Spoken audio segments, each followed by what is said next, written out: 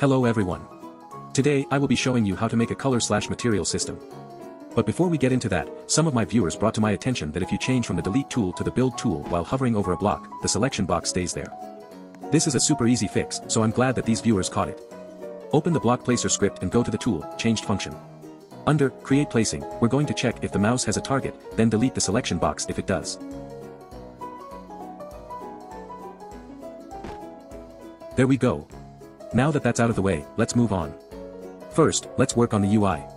We're going to add some new buttons to the tool list, paint and pick. Setting the layout order to the tool number is very important. Now, go to the block placer script and make sure to add 3 and 4 to the key code order list. We're going to add a table full of the colors of the selection boxes. For example, for the delete tool, it is going to be red, or in color value language, 100. Now, let's test with the selection boxes and see which colors we want to do for which tool. For painting and picking in regular build mode, it's this sky blue color. I want to switch it up and use a lime green for painting, but use the sky blue for picking. Let's add green to the color table, or 010. For our final sky blue color, we're not going to use color 3.new.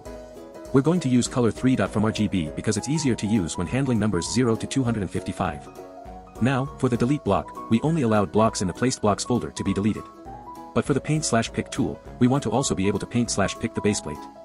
Let's create an else if statement to accomplish this.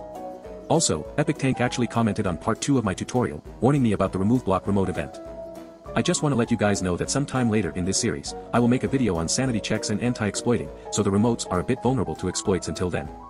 But back to this script, we're checking to see if the tool is either painting/picking, and if it is, allowing the block to either be inside placed blocks, or be the base plate. Now, let's change the selection box color depending on the tool number. We can do this by indexing with the tool and subtracting 1 from it. For example, if the tool number is 2, it will retrieve the first table element. If it's 3, it will retrieve the second. As you can see, as I'm changing the tools using my keyboard, the selection box color is changing to red for delete, green for paint, or light blue for pick. But there's a problem. When we change to either the paint or pick tool, the placing block stays there. This is because we only destroy the placing block when we switch to the delete tool. This is a simple fix, we just go to the tool.changed function and replace == 2 to greater than 1. Now, like I mentioned earlier, we want the paint and pick tool to work on the base plate, so let's test that. Perfect. Now, let's create the GUI. First, add a scrolling frame into build GUI. This will hold the color buttons. You can customize it however you want, but there are some crucial parts that I want you to adjust. First, I mentioned last time that it would be beneficial to know the difference between scale and offset for size. If you don't, then use scale. Also, for the automatic canvas size, would recommend setting this to Y, or X/XY depending on your scrolling frame design. Next, add a UI grid layout and a text button into the frame.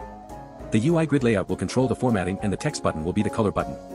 Get rid of the text in the text button so it's just a blank button. Now, adjust the size in UI grid layout. Duplicating the button could help you visualize how the format would look with the different colors and everything. Once you're happy with your size, it's time to set the padding. This will be how much space is in between each button. Again, I recommend using scale for this. Now that we've finished our formatting, we're going to remove all of the buttons except for one. Then, we'll name that button color, make it invisible, and put it into build local. Let's make the color buttons actually appear. First, let's make a for loop that runs 1032 times. The reason why we picked 1032 is because that is the last documented palette number on the creator docs. However, there aren't actually 1032 brick colors. There are many spaces in between numbers. The numbers that aren't documented just turn to medium stone gray when attempted to be called. Because of this, let's look through all of the color buttons and make sure that there aren't 2 that are the same. We can do this using collection service. This allows us to get arrays of every instance belonging to a certain tag. We're going to set the tag later. We're going to name the tag color button.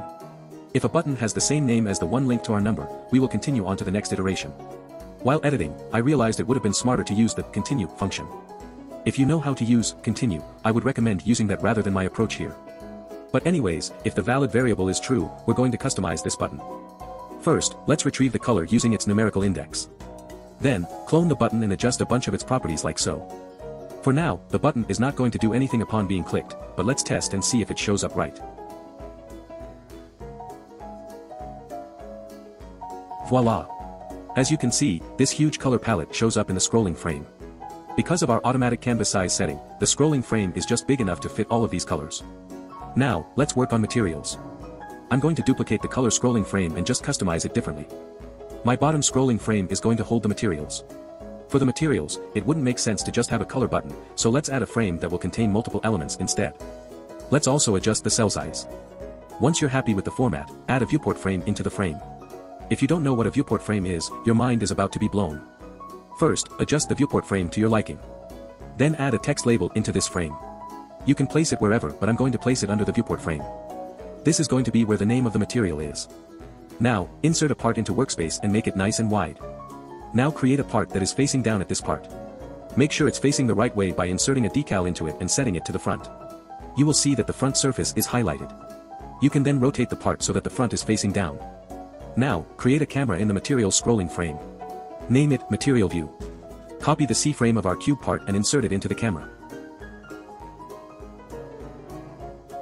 Put the part into the viewport frame. Then, set the current camera property of the viewport frame to the Material View camera. I don't know if you noticed, but the viewport frame just got a little darker. This is because the part is now showing up in it.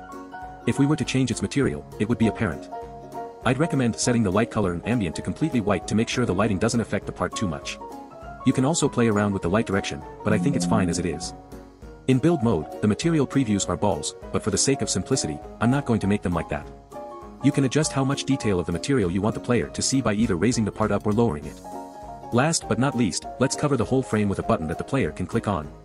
Make it mostly transparent and get rid of the text. Name that text button, Button. Now, make the frame invisible and put it into build local. Now let's loop through every material in the game. We can do this by running a for loop with enum.material:getEnum items. This is an array with every material in the game. But first, let's make sure that the material is neither air nor water because those cannot be applied to parts, only terrain. Now, let's clone the frame and give it a bunch of properties like we did to the color buttons.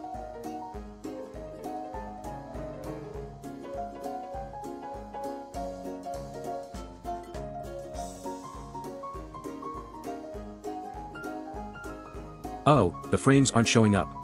This is because we forgot to set the frame's parent to the material scrolling frame. Perfect. As you can see, every material frame is showing up. Add a viewport frame in Build GUI. This will hold the selected color and material that is being used at the moment. You can customize the size/design however you want.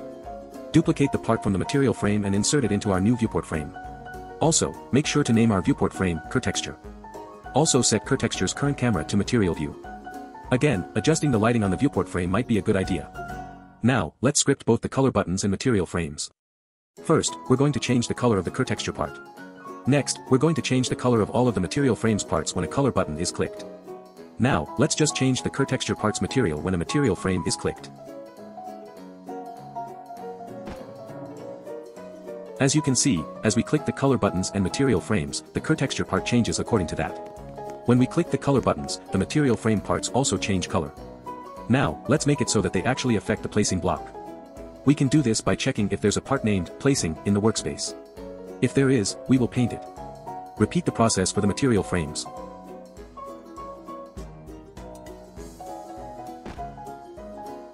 As you can see, if there is a placing part and we click a color button or material frame, that placing block changes color/material. Now, let's make it so that when you actually place the block, it also has the same color. We're going to pass on two more arguments on the placeBlock remote event, the color and material.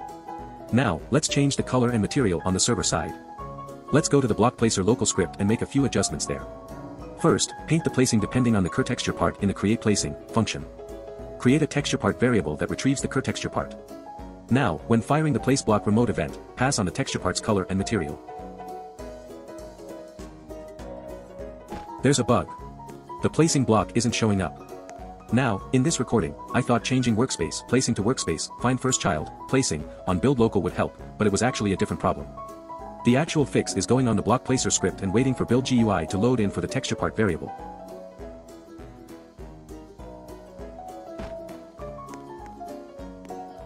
As you can see, it now works perfectly. But what if I want to change or retrieve the texture of a block that is already placed? That's where the painting and picking tool come in. Let's work on those next.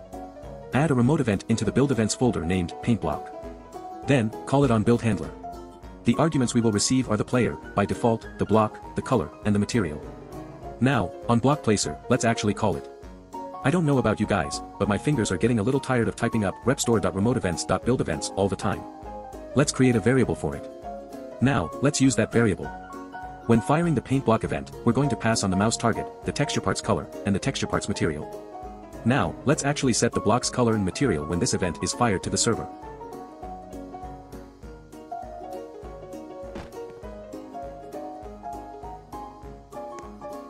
Perfect. Now, let's move on to the picking tool. The picking tool is much simpler since it doesn't require client-to-server communication. When the left mouse button is released while the picking tool is equipped, we will retrieve the target's color and material and apply it to the texture part. Let's create a variable for collection service so we can access all of the material frames. Let's loop through all of the material frames and change the color of each part. Now, let's test. The picking tool works on the base plate.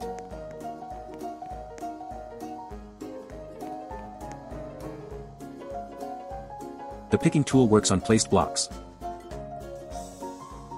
The painting tool works on placed blocks and the base plate. Thank you all so much for watching. That was it for today. I hope you enjoyed and let me know if you encounter any bugs. Bye.